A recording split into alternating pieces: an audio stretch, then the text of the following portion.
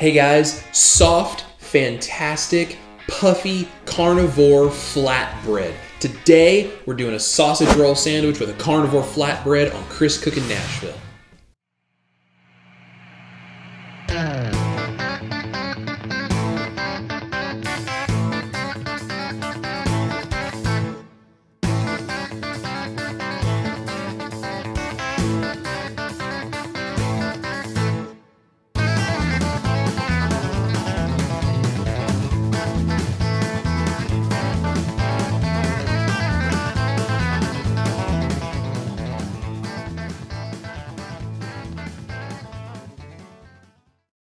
All right, we're going to start out with a half cup of shredded whole milk mozzarella, 5 egg yolks, and a half of a block, which is 4 ounces of cream cheese. Softened, we're also going to have 2 tablespoons of chicken flour. This is homemade. If you want to know how to do it, put chicken flour in the comments down below. I'll show you how I make that. I also have 2 teaspoons of beef gelatin and a 1/4 teaspoon of baking soda. That baking soda is optional, but I'm going to use that to get a little bit of puffiness. You can just leave that out if you don't want it. And this is 2 tablespoons of egg white powder. So what I'm going to do is put all of my dry ingredients on top of the cheese. So that's the egg white powder, the gelatin, the baking soda, and the chicken flour. And I'm just going to mix that through the shredded cheese. That keeps it from getting lumpy. Then we're going to go ahead and add our softened cream cheese. And we're going to get that mixed in really well along with the egg yolks.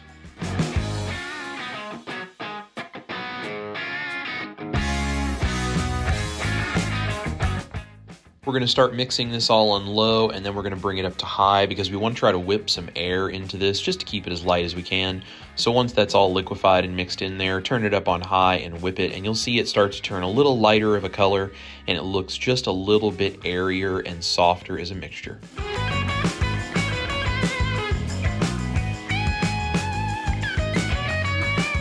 I'm going to melt 1 tablespoon of butter, and I'm going to pour that melted butter into this mixture and go ahead and mix that in really well also. These are the 5 egg whites I separated, as well as 1 teaspoon of egg white powder. We're just going to whip these up to stiff peaks. Make sure to scrape down the sides so you don't have any lumps or missed bits there. While those are whipping up, let's preheat our oven to 325 Fahrenheit. And we're going to cover a cookie sheet with parchment paper. Then we're going to scrape down the sides one more time, turn the mixer back on for 30 seconds, and we're going to get these nice stiff peaks. So just make sure that's all whipped together really well. And then we can go ahead and take this bowl off of the mixer. You can also do this with a hand mixer. Then we're going to combine our egg whites. So 1/3 goes into our yolk mixture. You can be pretty aggressive with this first third as you mix this in. And then when we mix the other 2/3 in, we're going to be a little more gentle. Okay, so I have this mixed in really well. Now before I add the next 2/3, I'm going to add 1 teaspoon of white vinegar to interact with that baking soda. If you did not use the baking soda, just skip this step. But I'm just going to mix that vinegar in really well.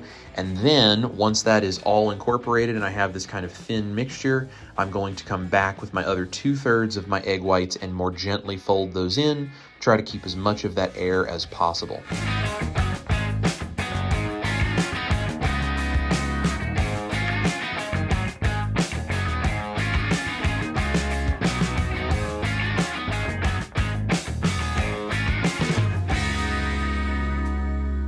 You'll see now we have a light mixture that just starts to flow off of the spatula. So we're going to pour this onto the parchment paper of our cookie sheet, and we're going to get this spread out nice and evenly across the entire cookie sheet. Make sure you get all of that out of the bowl.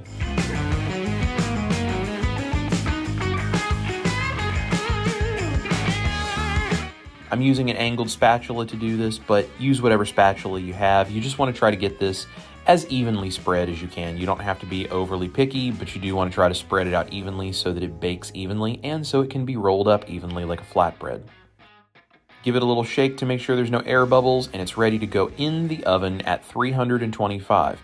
Now what I'm going to do is once I close the oven door, I'm going to turn this up to 425, press start. So it's actually going to increase temperature as it's baking, which is perfect. And then we're going to set a timer for 15 minutes. You might want to run a couple extra minutes depending, but you can always come back and check on it. So after 15 minutes, I checked, it was a little light colored, so I did it for an extra 2 minutes for a total of 17 minutes. You want this nice golden brown top. And you can see it's puffy, it's firm, it's baked, it's perfect. We're gonna let that cool. Once it's able to come off of the sheet and be handled with our hands without in any way burning ourselves, we can go ahead and pull that off and put that on a cutting board, and we're gonna prepare the sausage roll size pieces. This is the sausage I'm gonna use. I'm gonna cut it in the middle, so I need pieces that are about that width. So this sausage is perfect. It's gonna basically make 2 rolls, so I'm gonna slice this right down the middle, make 2 flatbreads out of this. You can see it's puffy, it's soft, it's flexible.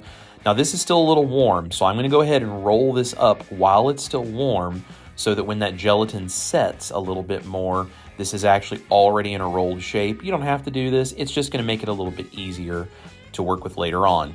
And Mel's hoping she's gonna get some. Now I'm gonna put these into a Ziploc bag while they're still just a little warm to the touch, because they're gonna start to steam just slightly in what's left of the warmth. That's actually gonna soften them. So they're gonna sit there and cool the rest of the way.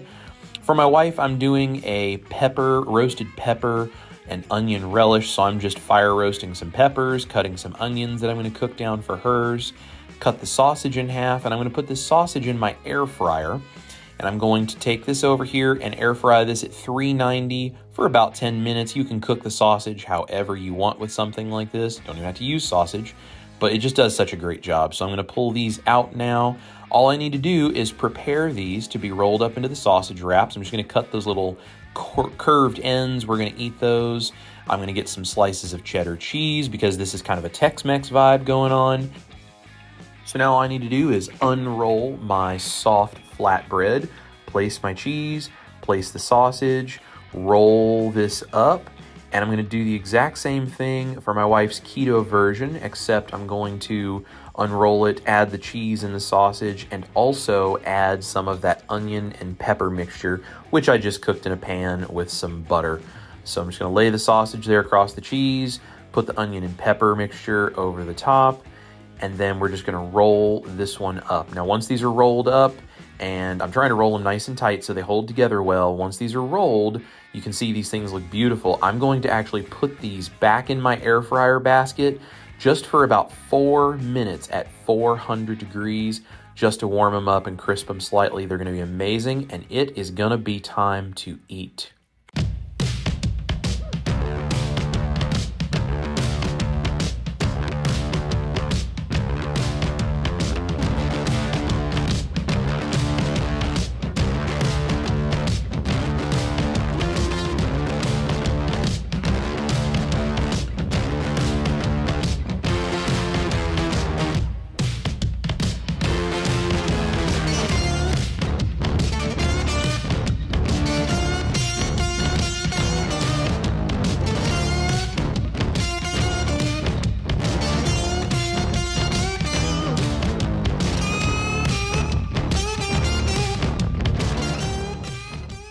All right, y'all, we are going to try these sausage roll sandwiches on Carnivore flatbread. I know the sausage tastes fantastic.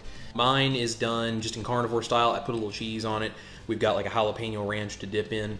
That's all I've got. On Ashes, I actually did a mixture of onions and red bell pepper and poblano pepper, and the peppers I actually used the flame torch and smoked. You guys saw me flame roasting those real quick, so I'm diving in here. Go for it. You gotta give it a fair shot. Yeah, totally. Big fan of that. The Carnivore flatbread is so soft. Yeah, it doesn't taste like egg. Super soft, super fluffy. I have a hard time believing that it wasn't just flatbread, honestly, if you hadn't told me. Super good flavor, super soft. And you can wrap anything in this.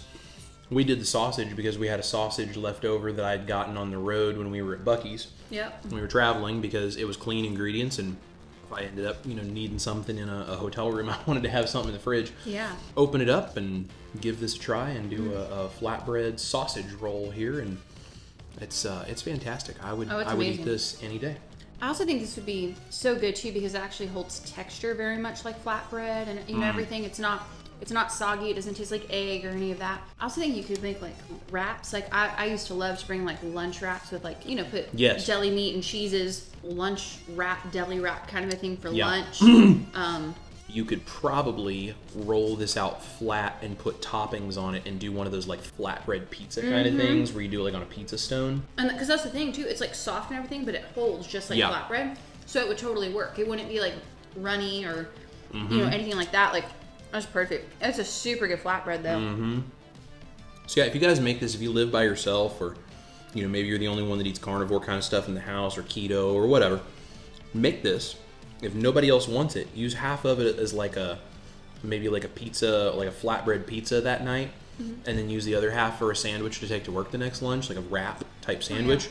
You can do whatever you want, but just so protein heavy and, you know, filling and absolutely. Yeah. Well, and I mean, these are big. Like, you guys don't have to cut them to size. You might get 3 out of this depending on how much you want to eat. This is like our only meal today, so this is a big meal for us. But you know, if you want a smaller meal, like you're eating more than once a day, or you know, you just don't eat nearly as much as I do, you could totally make these smaller, like cut it in 3 or cut it in 4. You have 2 cookie sheets, you could double the recipe. I have a feeling these would probably freeze really well. I have not tried that, but you probably could. Yeah, they definitely would reheat really well, especially if you reheat it in an oven. That would be a great way to just warm it up, soften that gelatin so it becomes foldable again.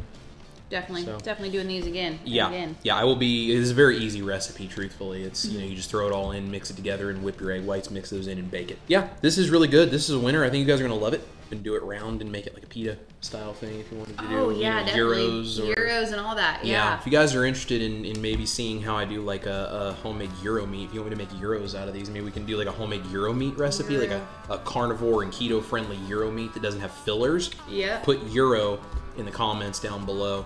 I will totally show you guys how we do that. So also, you saw that in this wrap, I made this with a homemade chicken flour. If you like that idea, you can use any meat flour you want, but that chicken flour is real good, and it's a whole lot cheaper to make my own than it is to go buy it. If you guys would like to see how I make homemade chicken flour, put chicken flour down below. And if you want to see me do gyros and chicken flour both, put one that says gyros and put one that says chicken flour. And if you guys are interested in that, I'll show you how we do those. The flavor of this is really being supported, not only the texture, but the flavor is being supported by using that chicken flour. You know, I use pork panko a lot, but the chicken flour I think is a much better option. And quite honestly, again, it's cheaper and it's just easier to use. Guys, that is the sausage wraps. Appreciate you watching. All of my links are down below. If you want extra recipes like something like a jalapeno ranch or something like that, I do that kind of stuff in the Patreon group and in the YouTube members group all the time. For the members of the band, I do that kind of stuff. So working on a bunch more of those recipes. So if you're interested in that kind of stuff, you can totally go support the channel and get that kind of stuff too. And trust me, you definitely want the recipe for the jalapeno ranch. I'm just saying. You're definitely going to want this one. It is awfully good, isn't it? Oh my gosh, it's amazing. So good. Pardon me while I talk with my mouth full. But we're going to enjoy our dinner. Yes. And hope you guys have a fantastic day. And we'll catch up with you guys for the next video. Bye. All right, y'all, that is the carnivore flatbread with the sausage roll sandwich technique. I hope you guys try this. I hope you enjoy it. You saw, we loved it. Thank you guys so much for watching. Eat your meat, love your life. This is Chris Cookin' Nashville. My links are below, and I'm gonna see you guys in the kitchen for the next recipe. It's recording. Listen, we always gotta double check.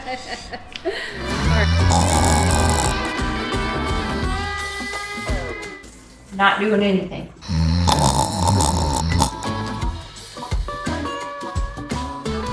I know, they're great.